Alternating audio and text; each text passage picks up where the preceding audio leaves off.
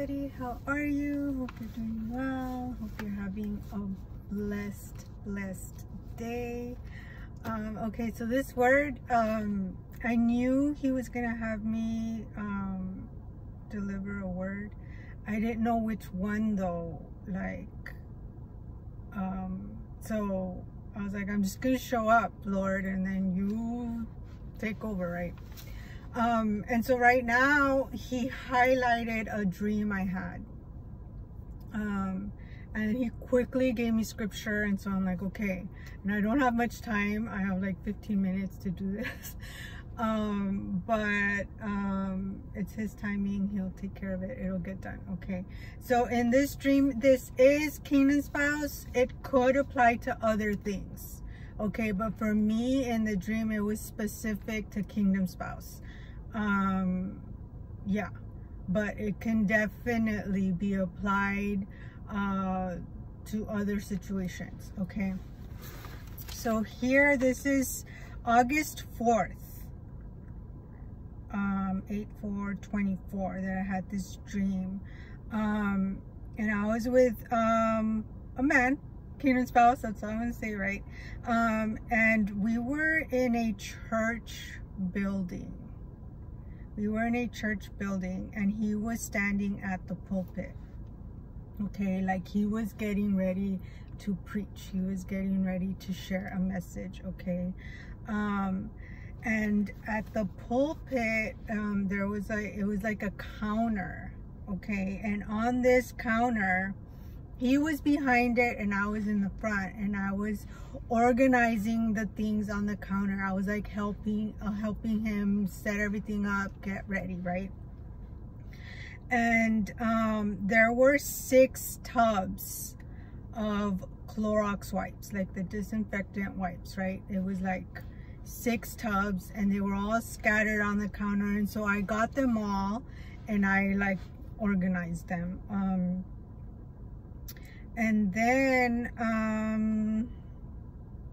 I turn around, right, to look at like the audience, right, like the seating and stuff, and there were no seats, like no seats. It was a huge bed, huge. Like it filled up. It was just one bed, and it filled up the whole audience section, like where the people all sit down. No chairs. It was this huge bed. It was a mattress. And I see his family laying there on the bed, right? And they had my baby. They had my baby, and the baby had fallen asleep. And so I get, you know, the baby that I'm always carrying around. So the baby, the baby had fallen asleep with his mom. And so I get her and I put her on the counter. And then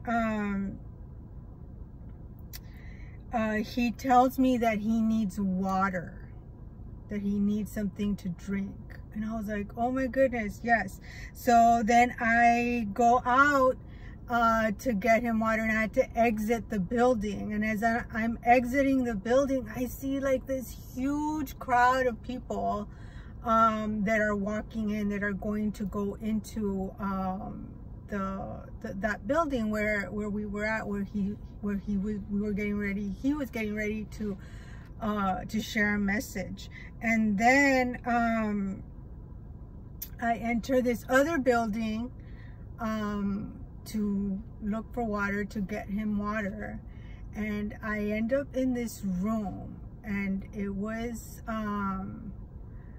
like, it was so weird. This room, it was a bunch of men, and so it was like somebody was at the front. It looked kind of like a very small like a conference. Somebody was up at the front, like a couple of them were up at the front, like talking, and there was an audience, there were chairs, and it was all men, okay? And And then the language, okay, the language that these men were using, it was like insults and degrading, and it was like bad language. It was like just like curses, right? Really bad language. And so they closed the doors, so then I can't leave. Like, it was like they had started their thing and they weren't letting anybody in or out, and so I'm like kind of stuck in this place. So I take a seat, and then I just hear the language, right? And I'm just like, oh my goodness, how did I end up here? Like, what is this? And I woke up. Okay, I was just looking for water. I was gonna get him water, but that's where I ended up. Okay, and so I spent time with the Lord on this. Okay, and so he gave me revelation, he gave me the scripture. Okay, so here it just shows that kingdom spouse, you and your kingdom spouse, and this applies to men too, like you're gonna have ministry together. Okay, you share a common purpose. Okay, and this ministry that you that God is entrusting to you, okay, is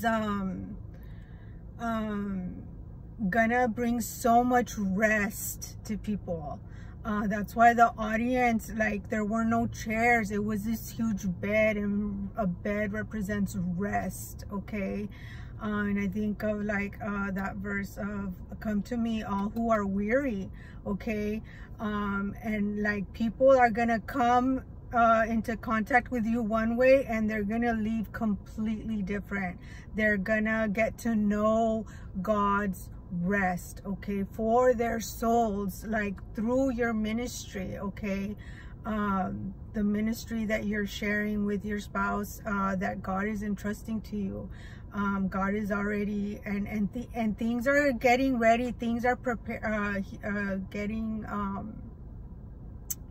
are being prepared, right? Because I was helping him get ready to share the message, and there were Clorox wipes, and it was disinfectant. So there's a lot of deliverance that's going to happen also, a lot of deliverance. Okay, yeah, and it was six of them. 6 is the number of man. Okay, so with your ministry, people are going to be able to deny themselves, okay, and really take up their cross and find that rest in God. It's going to be so beautiful what God has planned for you all to do together, for people, for his church. Okay, yeah. And so then the baby that I always have, now I'm gonna have help.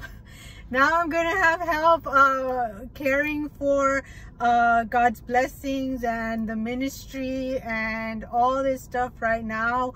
God, like, and he has said, I'm sending help, I'm sending you people, and so this is part of that. Okay, your spouse, his family, like they're like, it's all gonna be help, right? And of course you're helping too. Like, it's all like, it's just gonna be this beautiful network of support, right? Iron sharpens iron. Okay, and I left the baby on the counter, so that means that you have been through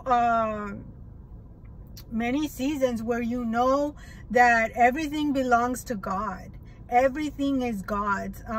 So you are living a truly surrendered and submitted life, okay, to God, with everything that he gives and entrusts. You know to lay it down at his feet. You know to trust him with it, okay, that he's the one in control. Okay, so you don't worry about anything. Yes. And so then he needed water, right? And so he asked me for water, and so I'm like, okay, yes, I'll go get you some. So I exit the building. I see this huge crowd, which just indicates and confirms like the amount of people that God is going to send. Okay, that you're going to serve, okay, the kingdom and help so many people, okay? And he's going to send the people. You don't have to really try or promote or go out and look. Like, no, God is going to send them. God is sending the people to you, okay? So don't worry about growth. Don't worry about all that. God brings growth. All of that comes from God, okay? And so then I end up in this place where these men, and it's like they're just cursing, basically. They're cursing and insulting each other, degrading each other, and all this stuff. And I was like, whoa, like, you know. And so what God revealed there is that there are, this is an assignment. This is an assignment for you. So God is going to start revealing and imparting. I'm going to get to the scripture he gave me. And imparting the authority for you to go back and get to the root of things that your spouse is dealing with. God is now giving you the authority. You have reached a level on this kingdom spouse journey where he is entrusting you with the authority to go back into his generations to tear and uproot things, curses, word curses, things of that nature. Like, God is showing you, he's showing you, like, look, this is still active. Nobody has been able to cancel these things, okay? And God is going, like, this was kind of specific to me. This could apply to you too, but God is going to start showing you and giving you very specific instruction as to what to do to help your kingdom spouse, okay? And it's gonna go back generations, okay? And so the scripture that he gave me is Jeremiah 1:10, and this is the Message translation, starting Jeremiah 1:9 and 10. God reached out, touched my mouth, and said, look, I've just put my words in your mouth, hand delivered. See what I've done? I've given you a job to do, okay? It's an assignment among nations and governments, a red letter day. And when I read this right now, just now, because I didn't know what he was going to have me release, I'm like, oh my goodness, I'm wearing red today. A red letter day. Your job is to pull up and tear down, take apart and demolish, and then start over, building and planting, okay? So that just speaks for itself, okay? God is going to, has given you this assignment to speak, to tear down, to take apart and demolish all things that are hindering your kingdom spouse or anybody, right, that God shows you and has assigned to you. And you're gonna know what to do, you're gonna know what to say, okay, because God is putting those words in your mouth, okay? And then you can start over building and planting. Now it's gonna be your job to speak life, okay? To speak life. And when you do that, you are building, you are planting seed, okay? And maybe you've already felt like you've done this, but it wasn't time. You didn't have the authority back then. You didn't have the words to say. But now, right now, God is saying now is the time to do this. Now this is your assignment. You tried to do it. You might have tried to do it before, but the time is now. Okay, now it's being led by the Spirit and not just you wanting to do it.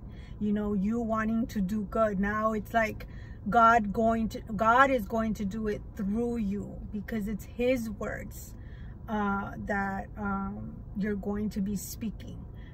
to tear down and then to build up, to plant. Okay, and then he also gave me Isaiah 58:12, and I'm gonna get this translation.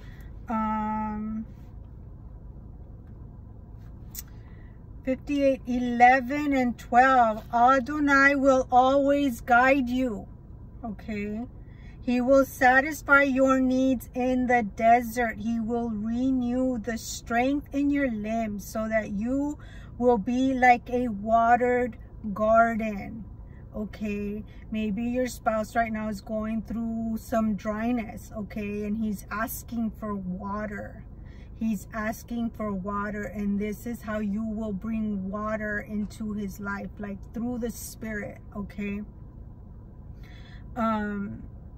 he will satisfy your needs in the desert. He will renew the strength in your limbs so that you will be like a watered garden, like a spring whose water never fails. Okay, you are that conduit. You are that connection for your spouse right now in this season, for him to access water.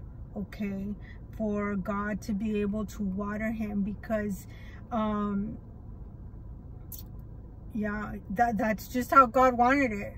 Like, God wants it to be known that you need each other to an extent, not more than you need God, but when you're both walking with God, like, he gives you certain authority and dominion, and so you reach that level where now you can help your spouse in this way. Okay, and then verse 12, you will rebuild the ancient ruins from old generations. Ancient ruins are things of the past, okay, previous generations. Raise foundations from ages past and be called repairer of broken walls, restorer of streets to live in. Okay, yeah. So this is an assignment for some of you to help your spouse. Okay, make sure, this is very important, make sure that this either is already confirmation for you or that God confirms this, because he's the one that's going to give you instruction. He's going to show you very detailed what it is that your spouse needs help in. Okay, and he's going to lead you. Okay, this is something that you need to let God lead you in. Okay, and that was verse 11. Adonai will always guide you. So be attentive, okay? Pay attention. Be sensitive to the Spirit. Open yourself up and say, okay, God, if it's time now for this assignment to help my spouse, then I'm ready, I'm listening. And if I'm not fully there yet, like, I'm going through the process, and like, this might be also God showing you what's coming up next. Okay, or what he's preparing you for, so that way you stay motivated in your process. That way you stay motivated now, so that you know what this is going to lead to. Okay, freedom for your spouse. Okay, because if God has promised you children, these things need to be taken care of before, so that then future generations aren't the ones that are having to deal with having to do away with these things. Okay, you really want that to be taken care of before. Okay, wow, so this was quite a word, and I had enough time, thank God. It's 4:17. I don't know why I was led to say that. 4:17. So yeah, that's it for this word. I'll put the scripture in the description box, and if you're led to sow, you may do so. God bless you. Bye.